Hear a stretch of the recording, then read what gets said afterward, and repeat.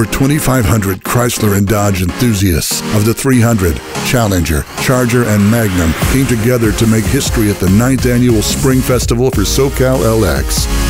This party starts at Beach Burgers in Huntington Beach on Thursday night, follows with an all-day barbecue social at the Doubletree Hotel to meet new friends and catch up with old ones on Friday, and then finishes up with the big event on Saturday morning where over 1,000 vehicles show up.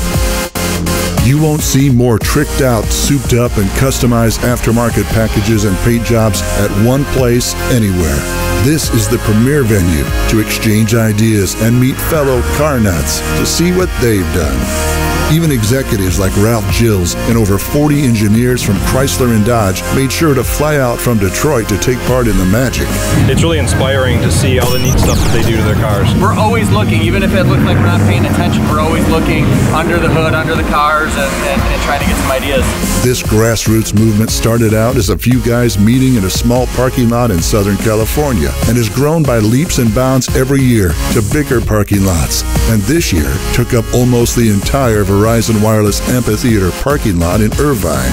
Countless vendors set up booths to show off their products and answer questions from attendees. The Dodge tent offered giveaways and prizes, and nearby a secure test track let drivers push their cars to the limit. Plus, races in supercharged Challengers and Vipers supported the Orangewood Children's Foundation. Show up, share, learn, and ride. Don't miss next year's Spring Festival for SoCal LX.